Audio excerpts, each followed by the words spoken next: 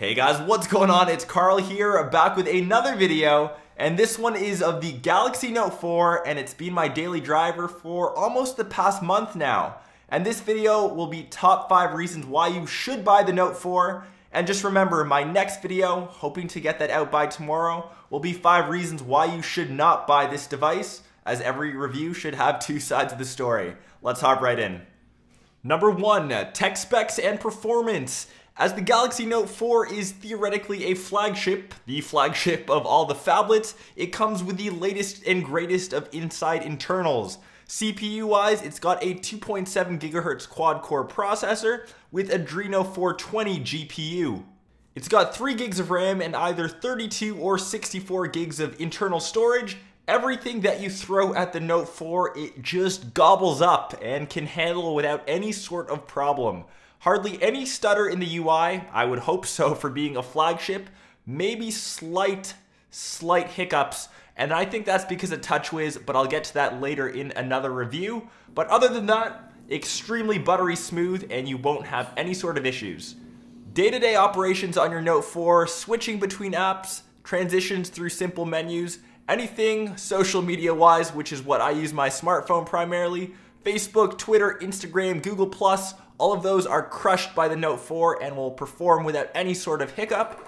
You start switching over to gaming, 3D gaming, simple games, almost everything that you throw at the Note 4, it will perform without any sort of lag, as it should for a flagship of this kind of price.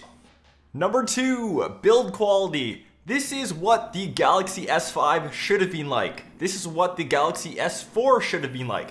This is what every single Samsung device should feel like. The Galaxy Note 4 hit a home run on this one. The outsides are completely made out of aluminum, whereas the back is the faux leather finish that we've seen in previous models without the cheesy stitching found on the Galaxy Note 3. It's got chamfered edges, which means it might get a bit damaged over time due to the raw exposed aluminum, but it just feels so nice to hold in my hands. Compared to the iPhone 6 Plus, I'll take the Galaxy Note 4 9.9 out of 10 times. It's got the straight edges, which means I can actually hold the phone and it doesn't feel like it's always slipping out of my hands. Number 3, the camera. The Galaxy Note 4 comes with a 16 megapixel autofocus camera, which is one of the best cameras that I've used on a smartphone to date, probably the best Android smartphone camera that I've ever used. It has 4K video recording at 30 FPS, 1080p at 60 FPS, as well as 120 FPS slow-mo at 720p. The front-facing camera has also been bumped up. It's 3.7 megapixels with an aperture of f1.9 and can also record at 2560 by 1440 for a front-facing camera. That's pretty crazy, and can also capture super wide-angle selfies. More people in your selfies, yes! From the camera options menu, you can pretty much change every single setting you want: ISO, exposure, white balance, viewing angles. Simply click on the button down below to either start recording a video or to start snapping away. I won't go too far in depth with the camera review, but if you're looking for a smartphone with a great camera, you can't go wrong with the Note 4.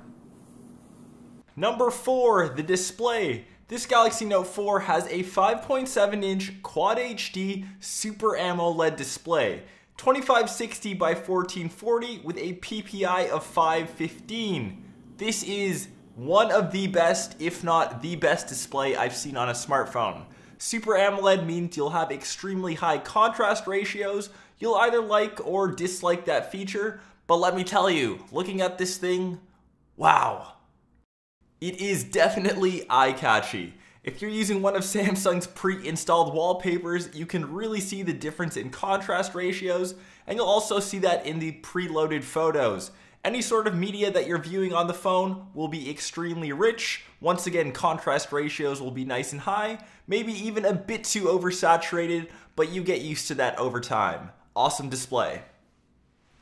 Number 5, battery life. The Note 4 has a 3220 mAh battery and it is removable. Just pop off the back cover and within a year or two, if your battery gets a bit sluggish, you can always swap it out. But on a day-to-day basis, even with extreme heavy usage, you should be able to last all day without any problems. A day and a half to 2 days on moderate usage, and it will last days on end if you're just having it on standby mode. It also features fast charging, so it can get around 50% on 30 minutes according to Samsung. I found that to be around 40 minutes for around 40-ish, 45%, but pretty close to what they're advertising. And last but not least, it's got a bunch of different battery saving modes in case you're in that dire need and need to save some juice for later. And of course, we can't forget about the stylus. It's an actual feature of the Note series, so maybe we can't include this in the top 5, but you can't forget about the S Pen. It's been improved since the Galaxy Note 3, and I find myself using it more and more on a daily basis, and definitely isn't a gimmick. A nice little extra feature to have. And that was 5 reasons why you should grab the Galaxy Note 4. I hope this helps some of you that are still on the fence and deciding whether or not to purchase this smartphone. Remember, my next video will have 5 reasons why you shouldn't buy this phone. Keep posted to your sub boxes. Remember to hit that subscribe button if you already haven't, and I'll catch the rest of you guys in my next episode. Peace.